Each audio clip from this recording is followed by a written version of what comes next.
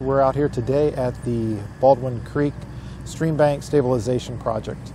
We are in Parma along Baldwin Creek where we're restoring about 110 feet of the creek. Over the years, as development has occurred within the watershed, you have increased runoff from impervious surfaces, from roads, houses, development, and the increased flows cause streams to have to change their shape. The stream was causing erosion and neighbors were losing parts of their property.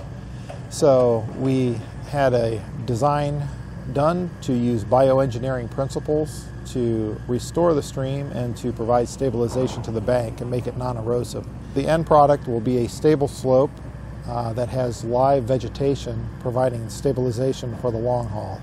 The first part of the stabilization project is to provide a trench at the base of the channel. They fill that in with a filter stone and then with riprap, a much larger stone, which provides stability at the toe of the bank, keeps the velocities of the channel from cutting into the bank, and provides long-term stability. And they'll be placing in 2 soil lifts that has live cuttings placed in between the lifts. And those live cuttings in the long run will grow and provide a continuous bed of vegetation along the banks to further help to keep it from eroding. At the toe we have the rock armoring, and then this is a lift. The first lift is a lift of vegetation with erosion control fabric with the live branch layering in between it, with another lift, more layering of branches, and then the final lift.